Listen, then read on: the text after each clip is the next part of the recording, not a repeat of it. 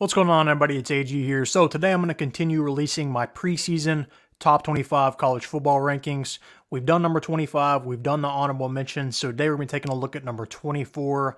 I am going to be releasing one of these each day during the week as we lead up to the football season. But let's go ahead and reveal number 24.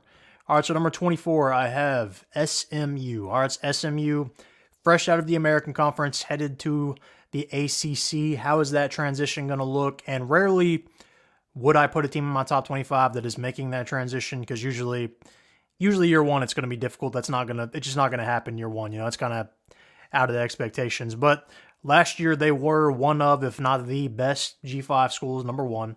They've got a lot of guys returning from that roster, but also with the transfer portal, you can instantly improve this roster, you know, at the drop of a hat.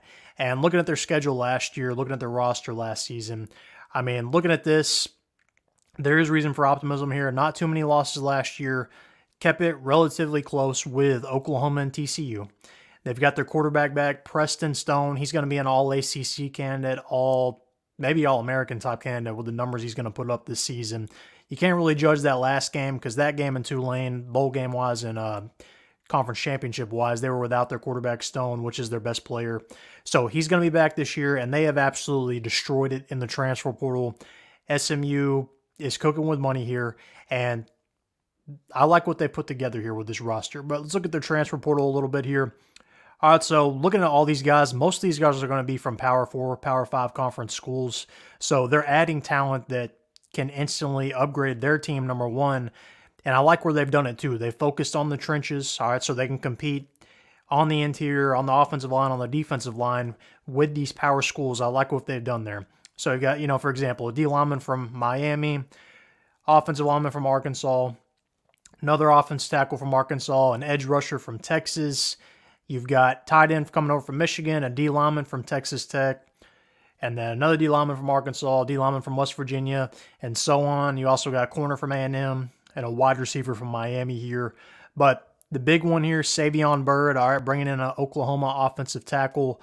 Also Nate Anderson, Oklahoma offensive guard, bringing in a D lineman from Georgia, DN from Ohio State. So you can see they're loading up here with big name schools, you know, not just throwing out random names, you know, Oklahoma, Ohio State, Georgia. Those are big name schools that recruit really good. So if you can pull in those backups to play at SMU, I think they're headed in the right direction. And obviously they, you know, it's going to be an adjustment jumping up to the ACC, but with this roster they have, there's no reason they can't continue year one in the ACC, and let alone looking at their schedule. Let's go ahead and look at their schedule this season.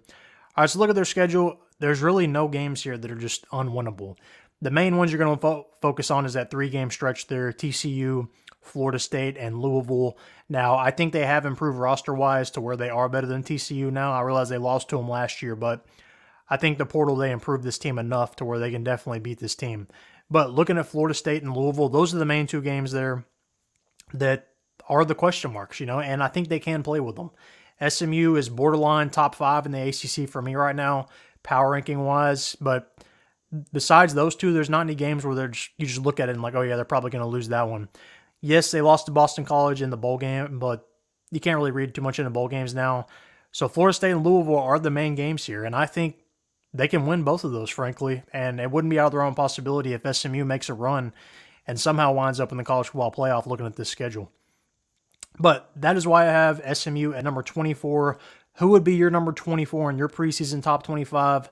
Would SMU be in your rankings? Would they be in your honorable mentions? Would they be nowhere close? Let me know.